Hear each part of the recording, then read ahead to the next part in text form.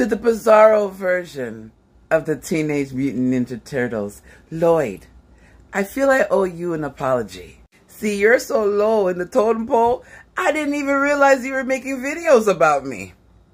But I digress. Listen up, Raphael. Did you give Denise $1,700? I don't fucking know. I don't have your bank account. I would hope you would do your due diligence before you would give away $1,700. But I digress. But what you can't do, Michelangelo, is tell me anything about black women issues. Last time I checked, you're not a black woman. See, Leonardo, you are a misogynist, cheating man who cheated on his wife with several women on TikTok.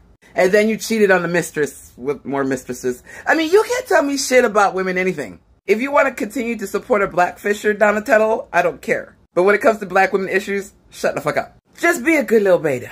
And keep following Bizarro Master Splinter, the professor.